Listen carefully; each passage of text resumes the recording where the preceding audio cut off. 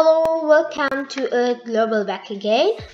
So in this video, we're going to talk about the 5 main nutrients: carbohydrates, protein, lipids, vitamins and minerals, and fiber, and in addition to that, water, and about the balanced diet under the topic nutrients in food. First, let's talk about the first nutrient in order: carbohydrates. Carbohydrates are aldehyde or ketone compounds with multiple hydroxyl groups.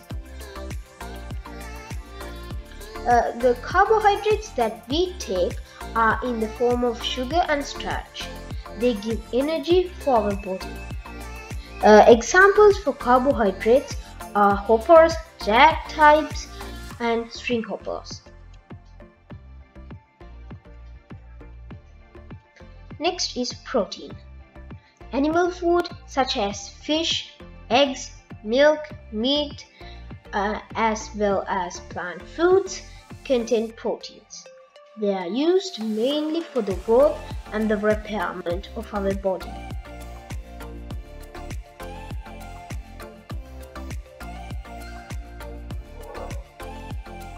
Lipids. Nutrients which supply high amount of energy for the body is known as lipids. The function of lipids is to supply energy for our body.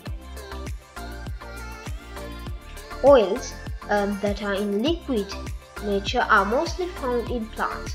Fats which are solid in nature are highly abundant in animals.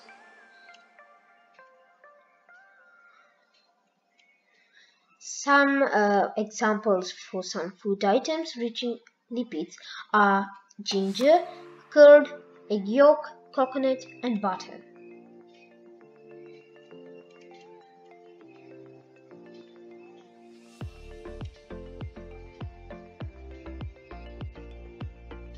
Next, vitamins and minerals.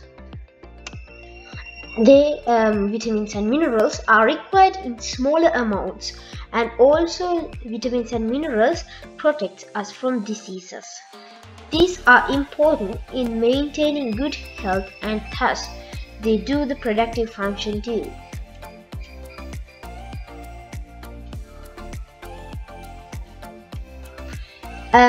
So here's the table of vitamins and their sources.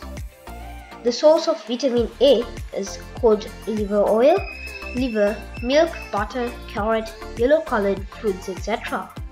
For vitamin B, cereals, red rice, green leaves, green vegetables, etc.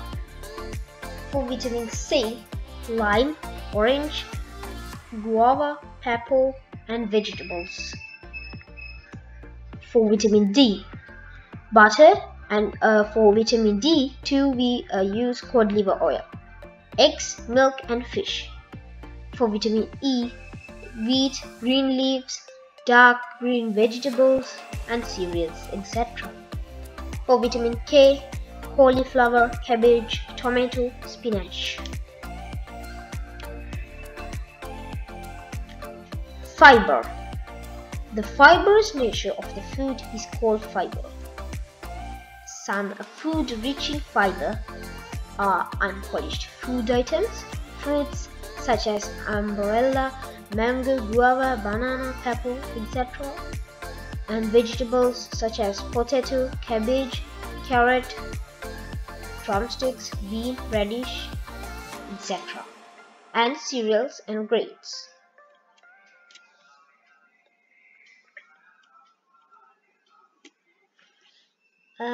Advantages of having food rich in fiber are to reduce the absorption of fat in the diet to our body, decreases the absorption of sugar, that means glucose, in the diet to the body, and prevent the constipation and reduce the risk of causing diseases like piles.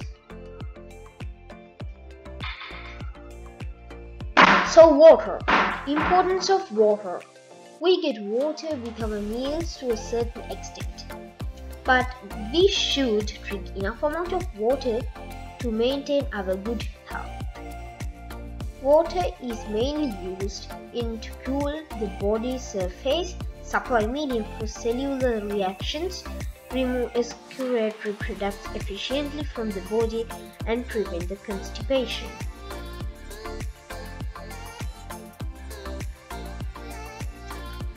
And the last point is the balanced diet.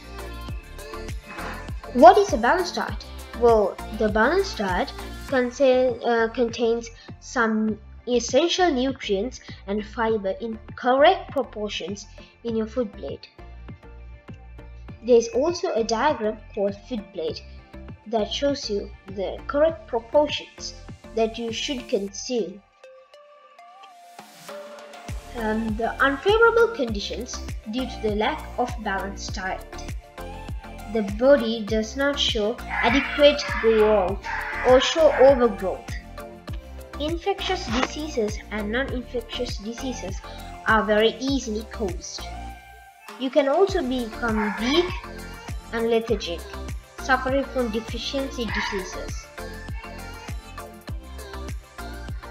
So now we have come to the end of this video. Thank you for watching.